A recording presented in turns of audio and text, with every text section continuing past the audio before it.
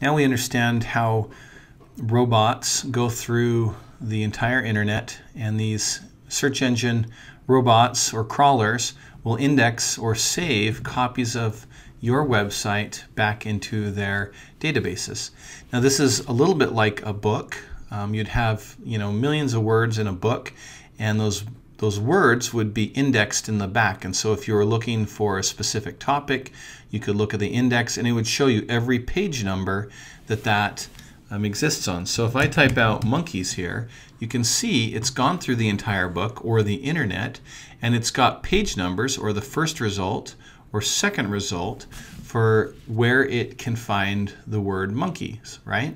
And so we want our web page to take and be listed in as many different indexed words as possible, meaning that if the only word we ever use on our website is monkey, then we're going to just show up for monkey. But what if somebody was to type out primates, right? Wouldn't it be helpful if our website showed up on here and we got results not only from the monkeys results but also from the primate results?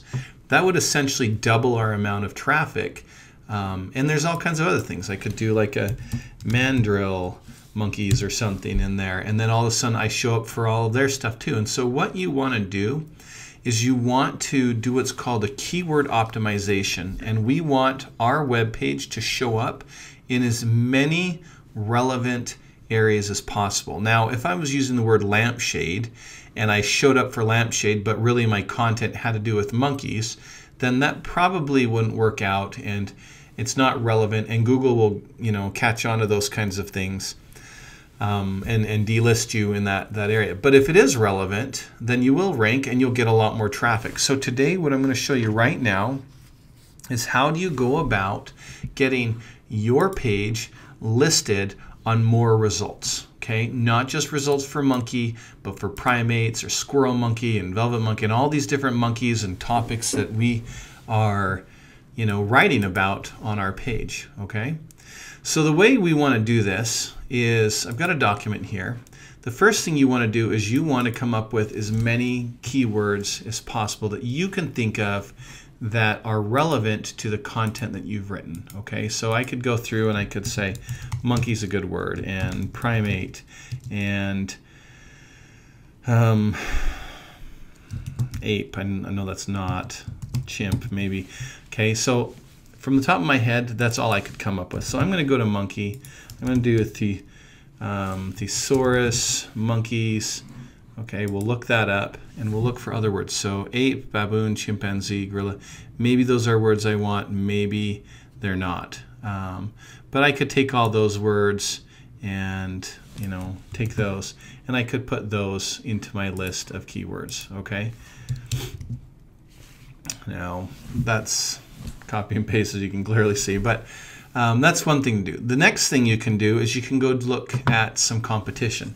So let's go out, type out the word monkeys. We'll see who the top result is. Now it's Wikipedia. We could use that. This live science underneath, let's look at that one really fast, and another live science. And so what I'd want to do here is I'd want to go through and look to see what keywords they might be using that might also be helpful. Now, one way we can do that is by using a keyword density tool. All right, I've got a couple of them here. This one by SEO Book, and then this SEO Review Tools.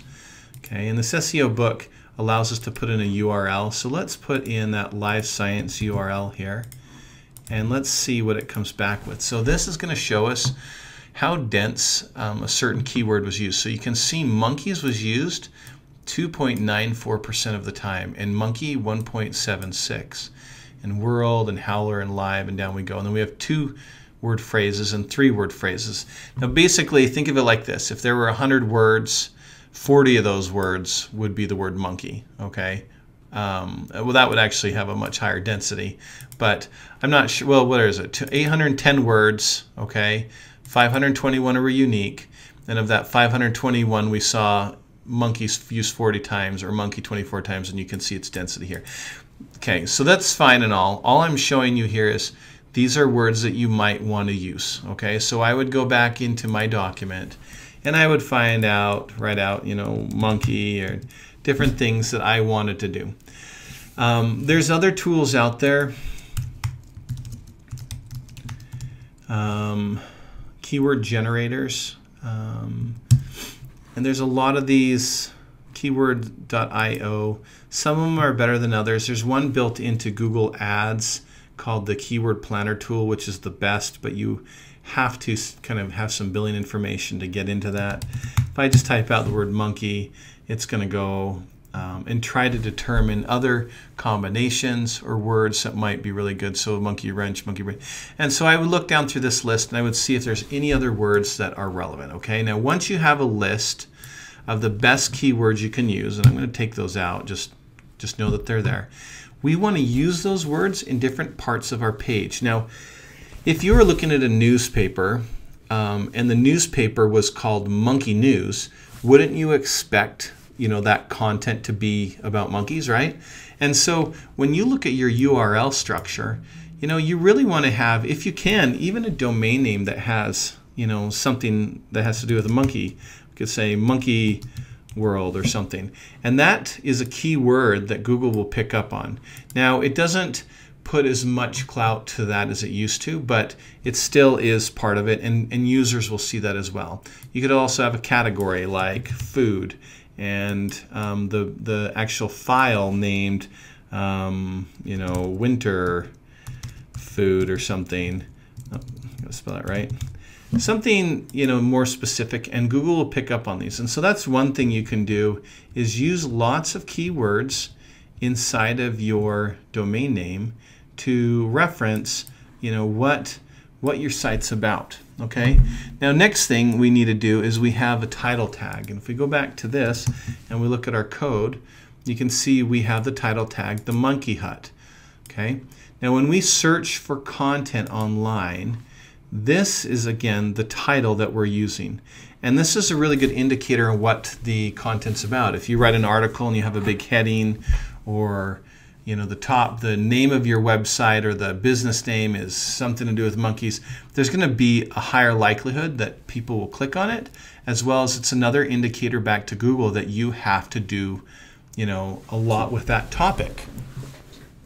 So you want to go through and you want to change these words to use the words from your document that we just had up here. So an appropriate title might be something like this. Monkey, let's say we were selling monkey food or something, or we have monkeys for sale. Monkeys for sale, we could just say that. We could do like a pipe, healthy, tame primates as pets or something like that. Now, if we look at how Google does this, you can see we only have so much space before we run out. And when they go and they run out, you get these little dots here. And sometimes they're in front, sometimes they're in back. But this is not something that you want. You don't want to have keywords out here that aren't being shown. And so we want to limit that to 584 pixels wide. And typically that ends up being about 50 to 60 characters long, or around 8 words. Okay, so I could go through and count this all up and see how many characters this is, and I don't want to be going over 60 characters, but I don't really want to say monkeys for sale, because there's a bunch of keywords right here I can use that someone might type in. Someone might type in healthy primates or monkey pets or something, and often the plural will also be caught, so monkey and monkeys often will be tagged as the same thing. And so we could probably get by with that. But if I had like monkeys for sale, monkey tame primates as monkey pets or whatever, and I had to make that smaller, having the word monkeys in there multiple times doesn't really help me a whole lot, because it's already going to catch this one and whatever else, healthy monkeys would be caught for that, or tame monkeys, or pet monkeys, or primates for sale would also work, and it will grab those keywords out and do and put you on those search engine results pages. Okay, so we don't want to repeat any of our words, because it's just wasted real estate inside of our title tag that it's still going to catch either way. And we don't want to go less than 50 characters because those are potential keywords that we could be using, but we aren't using. So that doesn't make a whole lot of sense. Now the next thing we want to do are our meta tags. And our meta tags are a tag that we place in, now we've done some meta tags before. We've done this, character set UTF-8. Some new ones that you haven't seen before is this meta name equals description and then content equals and then a bunch of words right here. And what this ends up being, and this is what it looks like.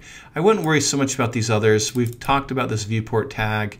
The author, just kind of who wrote it, and these keywords honestly don't really matter anymore.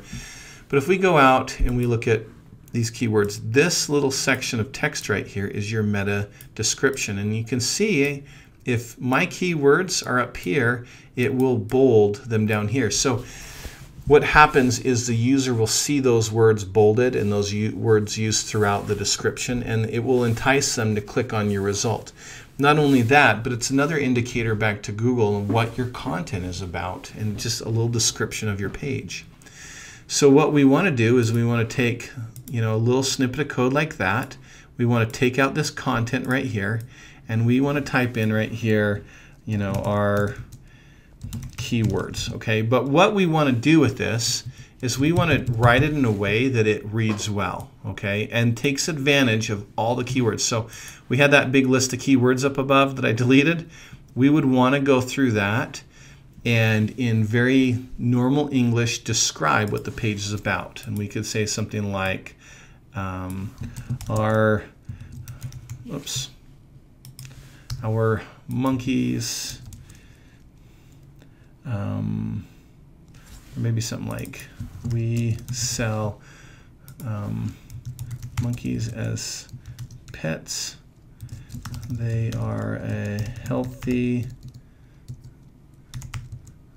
and friendly alternative to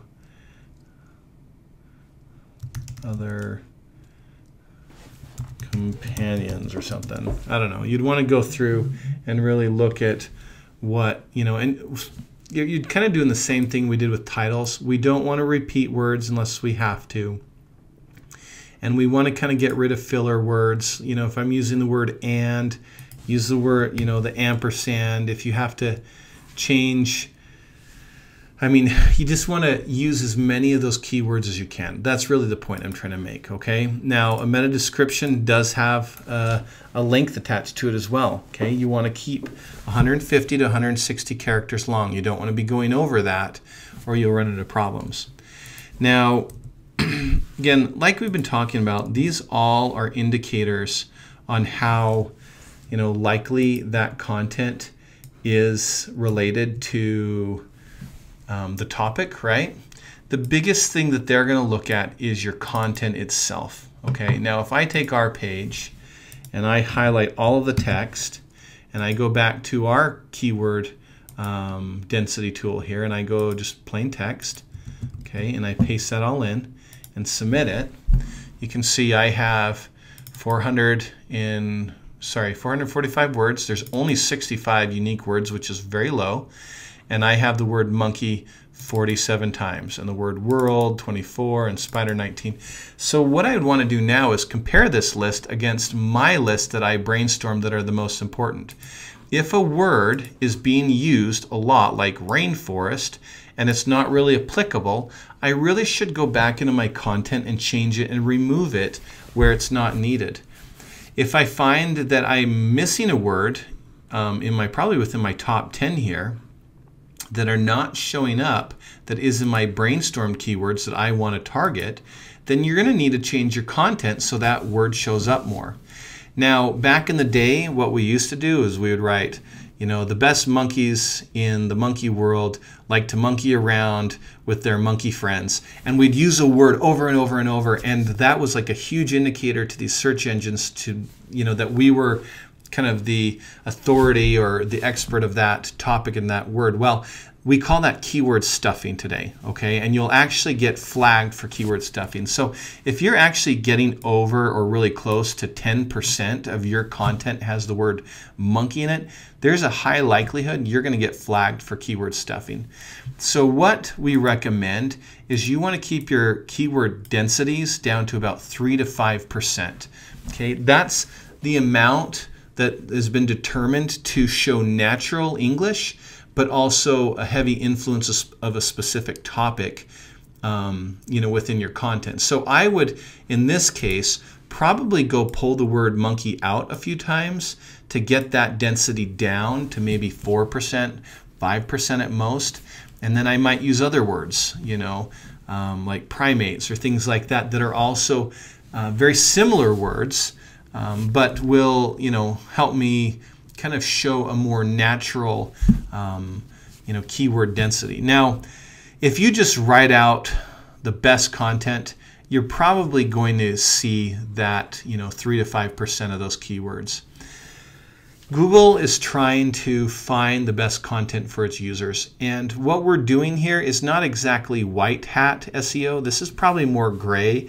It's not total black hat, but if you can write your content and good content while you're thinking about what keywords you're using, you're going to end up ranking much higher than any of your competitors on those keywords.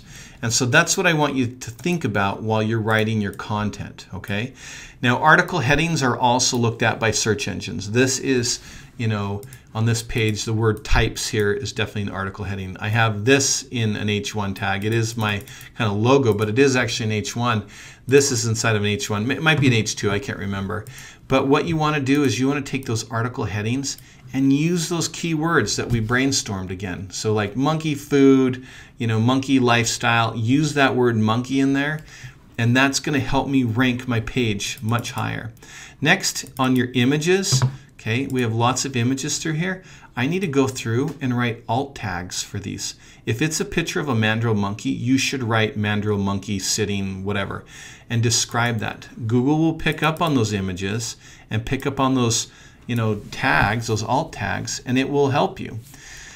The last thing we want to look at when we're doing keyword optimization is your anchor links, okay? Now, that's two types of anchor links. First off, it's your outbound anchor links. If I have anchor links in here, and it might be inside of my menu, okay? It might be inside of a, in here I might have the word primate linked.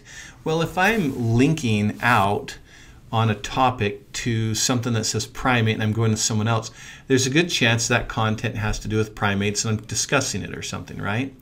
On the flip side, inbound links coming to you from other websites matter, and those matter extensively. Those are very, very, very important. Meaning, let's say I had 100 websites and they all said, for the monkeys for sale, and they linked monkeys for sale and pointed those back to me. That's a major indicator to Google that my content has to do with monkeys for sale. And it's one way they can look across the entire internet, and it's almost this kind of democratic voting or process that the internet can use to identify what content is. And we just do that naturally by writing links and saying, okay, the word primate is going to link to this page. Well, it's probably going to have to do with primates.